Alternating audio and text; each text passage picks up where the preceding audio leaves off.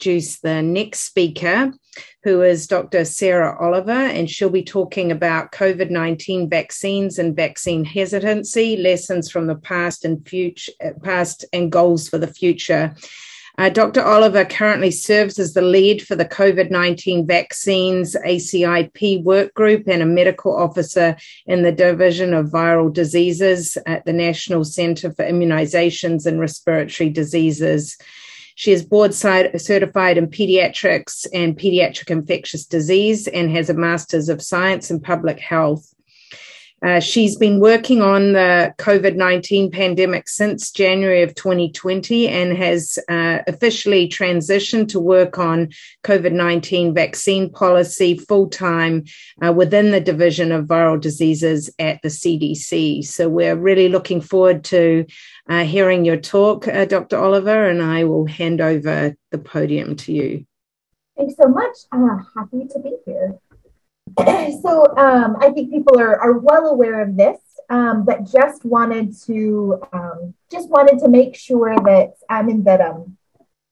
this is the updated epi curve. You can see that we've had 82 to 83 million cases that have been reported to CDC so far. If you look at the most recent epi curve, we may be kind of peaking at this most recent surge where the 7-day average is going down for the last week or so. So we'll just need to watch that really closely and see how that happens over time. Then as we highlight specifically to look at children, these are the COVID weekly cases among children and adolescents. You can see we've had over 12 million cases among children through 17 years of age. The cases among children were the highest in the Omicron surge than they had been at any point in the pandemic. Then we know that not every case gets counted and reported to CDC. Sometimes children aren't tested or they were asymptomatic. And so we also monitor seroprevalence or looking at antibody levels. And you can see that as we went through this Omicron surge, the seroprevalence really dramatically increased. And the pediatric across the pandemic, the pediatric populations are who has had the highest groups, where children 5 through 11 at this most recent study in February, to 77% of those children had evidence of prior infection. Then I'm highlighting, this is data from 5 through 11, because that's what we just presented and discussed at the most recent ACIP meeting. Those slides are all online, so I won't go through these in detail, but just highlighting that if we looked at this population in the Omicron surge, we saw that nearly all of the hospitalized children were unvaccinated, and a third of the hospitalized children had no underlying medical conditions. So it's not, there's a narrative that it's only children who have underlying medical conditions who get sick with COVID, and that's really not what we saw as we go through. So we've highlighted or have shown that children can get sick with COVID-19 and can have severe disease. But I just highlighted in a few slides here, we also know that vaccines work for children in this age group. So this is our VE against hospitalization for one of the platforms that we monitor. Again, I showed more in detail at the most recent ACIP meeting, but we have high vaccine efficacy in this, or effectiveness in this population. This is another platform that looks at hospitalization, again with high VE that we've seen. And then we've even been able to show that vaccination can prevent MISC, which we've heard about earlier today. However, in spite of knowing that vaccines work, we're just not seeing the uptake, especially in that 5 through 11 population, as we would potentially anticipate. So this shows that only around a third of kids have even begun a series, and less than 30% are fully vaccinated. So just kind of pulling that side together, again, kind of outlining this, what we know about vaccines. We know children and adolescents are at risk of severe illness. We know receipt of the primary series protects, especially against severe disease. However, uptake is low, especially in that 5 through 11 population. So what are some things we know about why that would be? This was a survey around parental attitudes towards COVID vaccines. And some of the data show that the children's healthcare provider is a reliable and trustworthy source. This is a consistent finding that we get in all of our surveys, that parents really turn to their healthcare provider.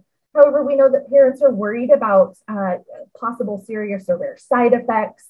Then we've also heard that either the vaccine won't work or that children don't need it, which is why I tried to show at the beginning that we do know that children can get severe disease from COVID. And we know this is looking at 5 through 11 and 12 to 17. We again see this kind of drop off with 5 through 11, where a lower proportion are vaccinated or say that they're likely to get the vaccine. And we do know that there's a smaller proportion at every age group that's ready to get it right away. Then we have kind of the wait and see population, especially for parents, where they're not against it ever, but they want to wait and see what data look like and what the experience is in the first several months. And then there's a solid, potentially third of the population that says absolutely not. And this is looking at some people may be familiar with the NIAID, the National Immunization Survey. So doing additional studies specifically looking at COVID. Again, this was focused on 5 through 11 for our most recent ACIP discussion, but we see similar patterns across all age groups. We know, as you can see on the left, that uptake and intent to get vaccinated varies by race and ethnicity. On the right, you can see that it varies by poverty level, as well as, I really want to hone in on this kind of middle of the right, where we know that it drastically changes when you focus in on the rural population.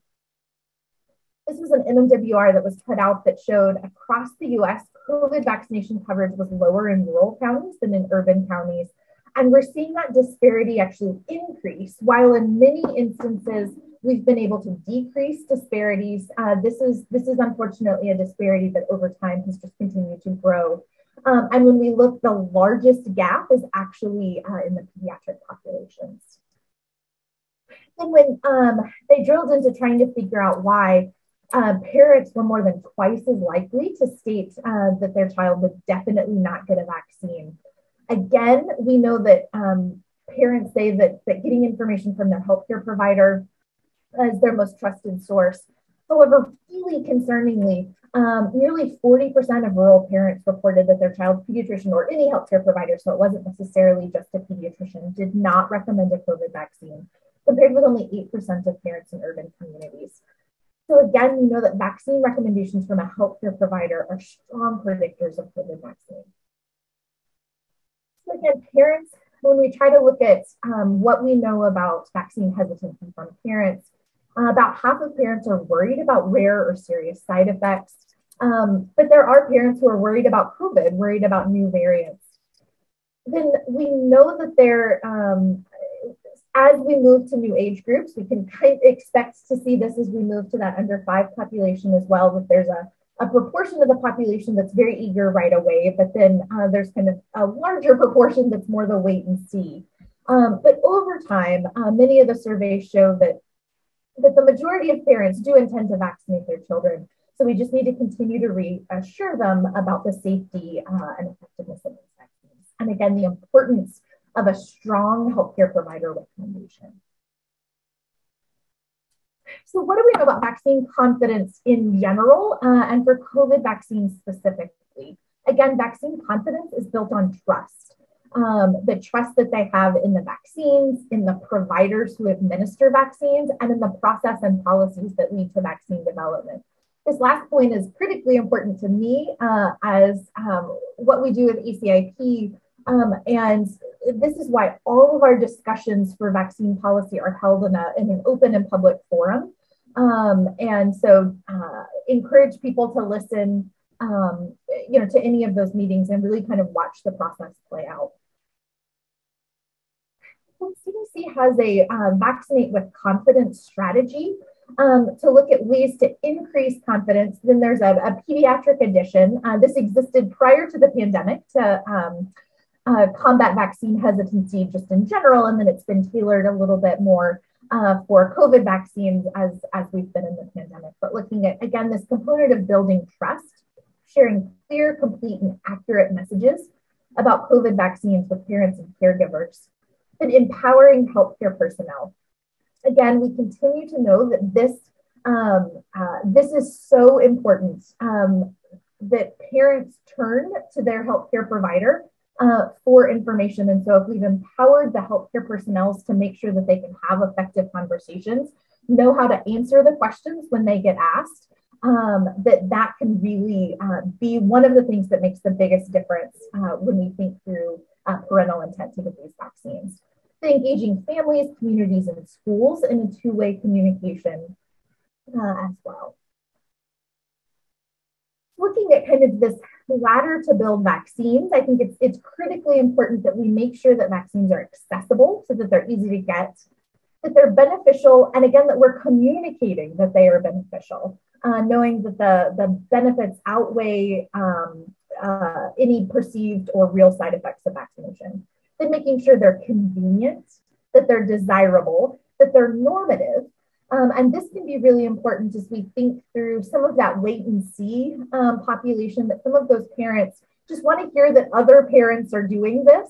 And so encouraging people to post on social media that they got their children vaccinated, that tell their friends that, that as a parent, they felt comfortable getting their children vaccinated.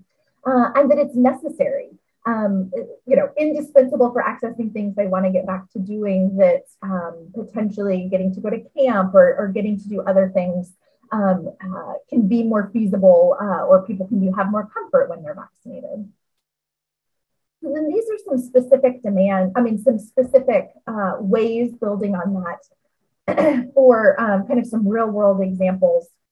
I won't go through all of this, but happy to share the slides.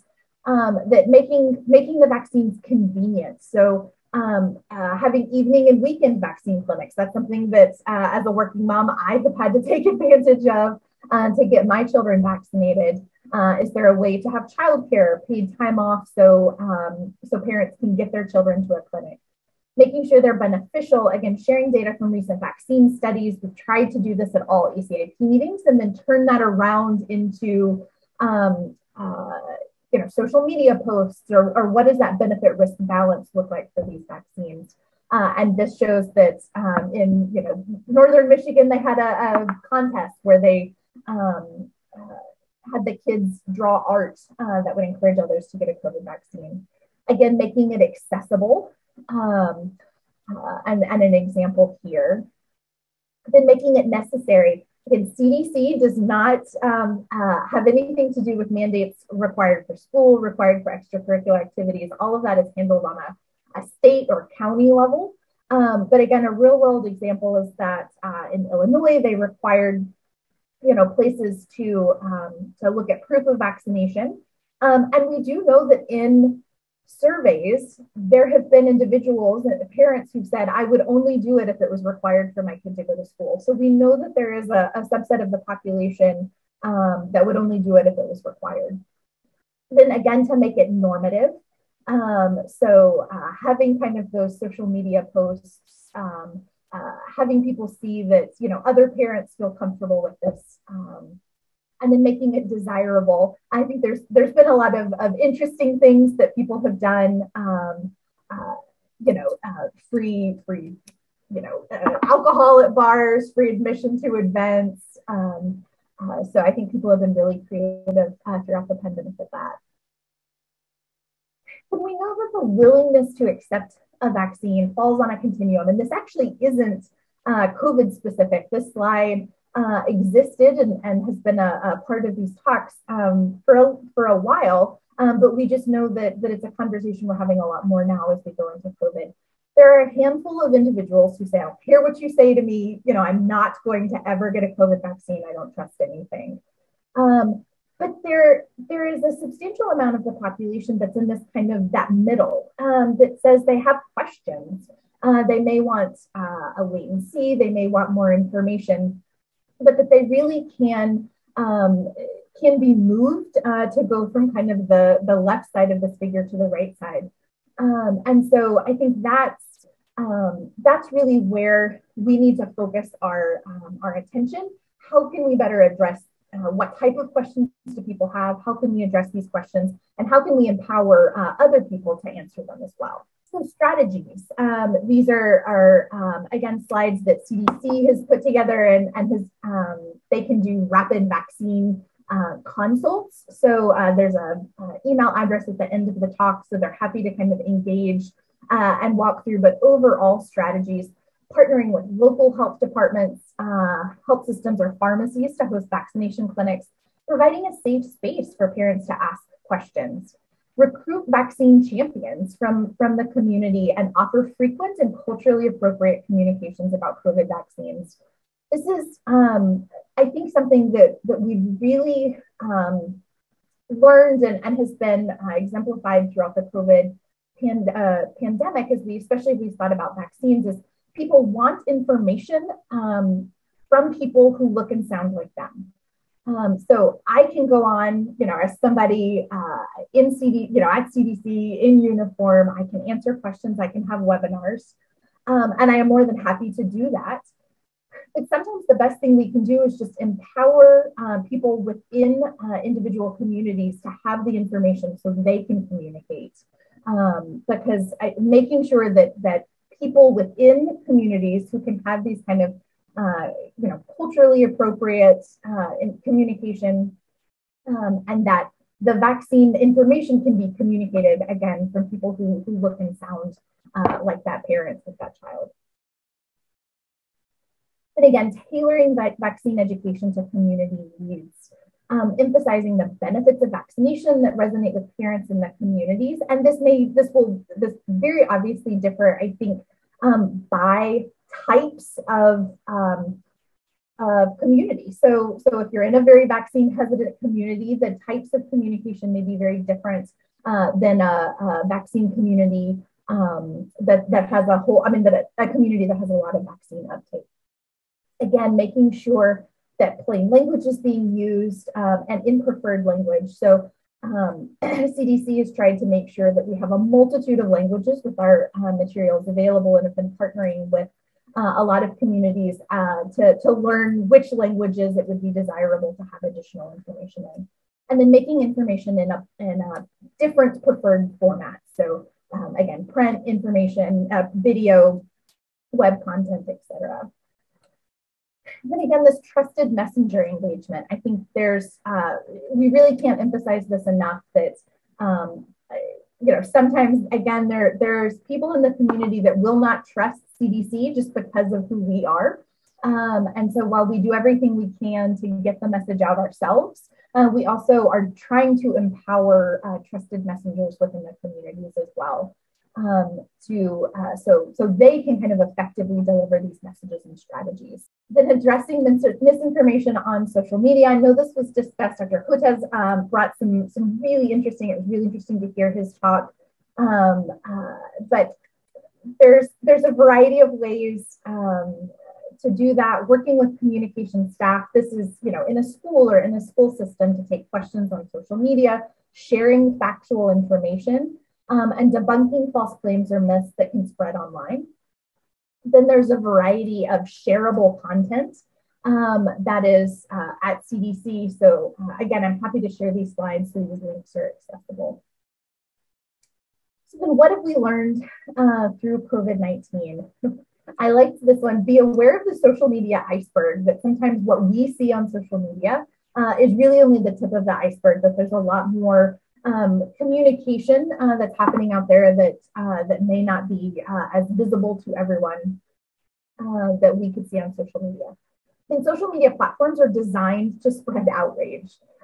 We've seen this a lot with COVID vaccines, where they will pick an unfortunate incident that happened that has absolutely nothing to do with COVID vaccines, but then they'll spread it, tag it to vaccines, and it'll spread like wildfire because it's kind of designed to create this outrage. And we know that misinformation affects vulnerable populations uniquely. You're in a low trust environment with limited sources of credible information. We know that misinformation can be more easily amplified, so this can be an important place to target. We know that they're spreading, these disinformation campaigns are spreading globally. That it's difficult to link online information to offline behavior.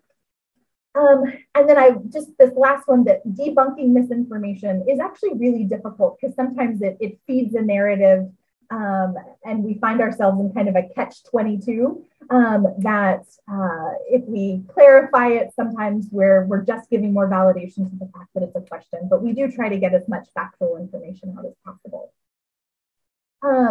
Then again, CDC is conducting resources, and they're actually, the link at the bottom are these pediatric reports. So if knowing what the surveys have shown would be helpful, there is a link there. Not surprising that it's apprehension about safety, effectiveness, and perceived side effects. Then the remainder of my slides are really just support and resources, because it's you guys, it's people on the front lines that are really going to have the biggest impact. So we just want to make sure that you guys are empowered as much as possible. So I've got online resources, vaccination strategies, again, the vaccination communication resources. And then this is the email website the email address for confidence consults, if that would be helpful for anybody struggling with this kind of in their own community. And at that, I'm finished. Thanks so much.